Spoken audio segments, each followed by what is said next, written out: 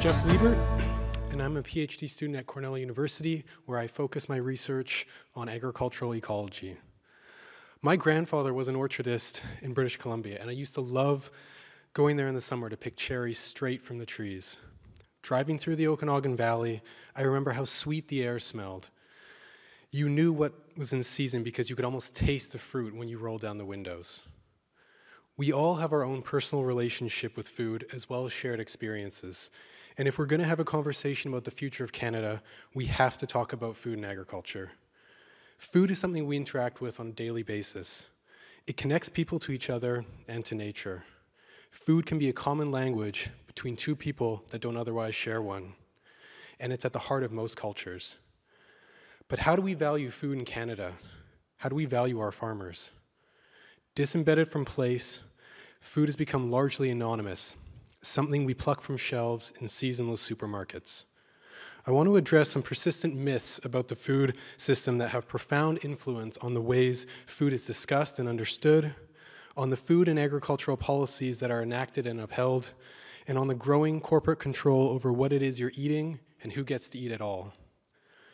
Most people are aware that the human population is expected to increase to around 9 billion by the year 2050. In order to feed an additional 2 billion people, you might have also heard that we need to dramatically increase food production, with the most common estimate at around an increase of 70%. However, there are some highly problematic assumptions that underpin this estimate. To put it plainly, these assumptions mean that the calls to double our food production are pushing us towards one way of growing, distributing, and eating food. Based on recent history, it is, to be sure, a disastrous way to continue. We currently produce more than enough food to feed everyone on this planet, yet of the roughly 7 billion of us alive today, nearly 1 billion suffer from chronic hunger, 2 billion are afflicted by some form of micronutrient deficiency, and over 2 billion are overweight or obese. Paradoxically, as Raj Patel famously put it, we are both stuffed and starved. There are a lot of interconnected reasons for this, such as poverty, lack of access to healthy food, unequal and exploitative agricultural policies, food waste, and a diet high in animal products. As the human population increases, some people are also becoming much more affluent, although not the majority, and accompanying this increase in wealth is an increase in meat consumption and processed foods. Right about now is when most people politely nod, feign interest, but in their mind they know what's coming. I'm going to say something about the need to reduce meat consumption, or worse, I'll say that we all need to eat kale 3 times a day to save the world. The former is irrefutable based on a huge amount of research across a wide array of disciplines.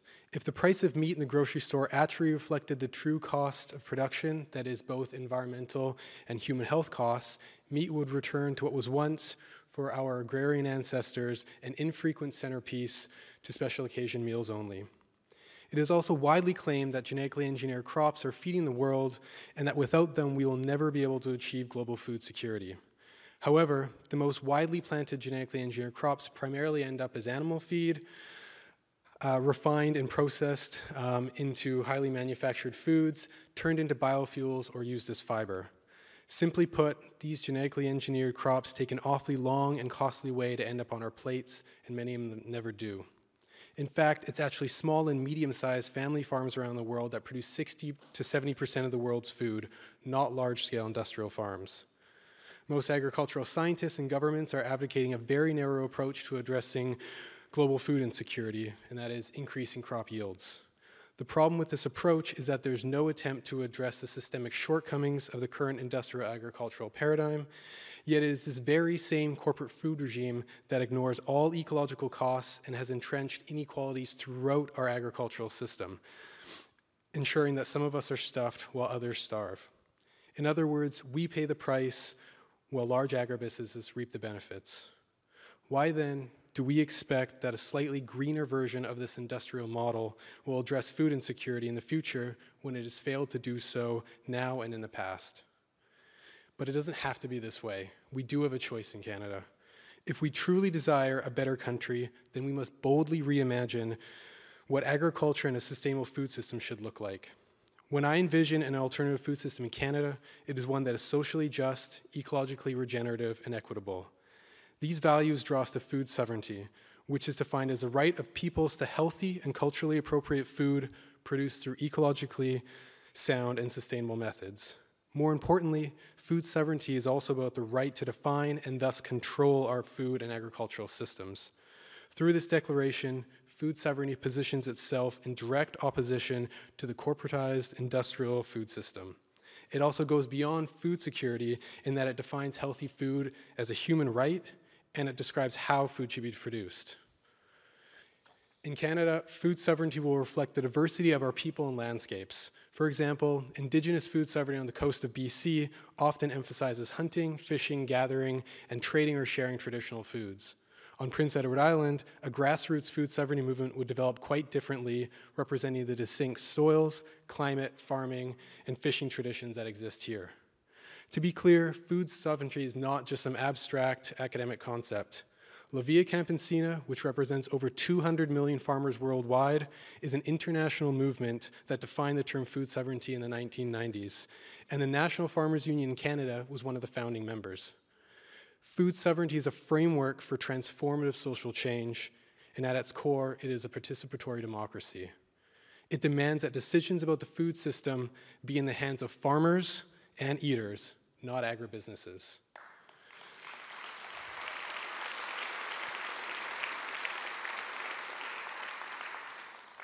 Throughout Canada, we can already see inspiring and successful contributions to a new vision of food sovereignty. Organizations are helping new farmers acquire land, community-supported agricultural programs are becoming more common, and school gardens are teaching kids how to grow food while replacing some of the unhealthy food in cafeterias with fresh and nutritious fruits and vegetables.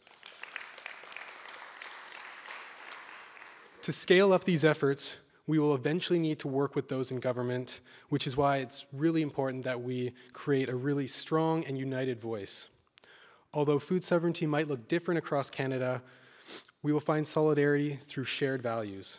Farming will be based on the principles of agroecology, consumers will become co-producers of the food system, gender and racial equity, social justice, and autonomy will be defended, stronger connections between urban residents and rural communities will be forged, and Indigenous people's rights will be acknowledged and upheld. There is enormous potential to realize food sovereignty in Canada, but there are some critical questions that we have to ask ourselves. Do we desire a food system that ignores the immense, irreversible degradation of the environment?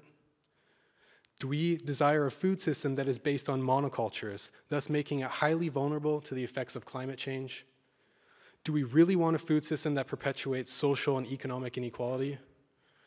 Or do we desire a food system that promotes social justice, ecological sustainability, and the production of healthy food that is affordable and accessible to all?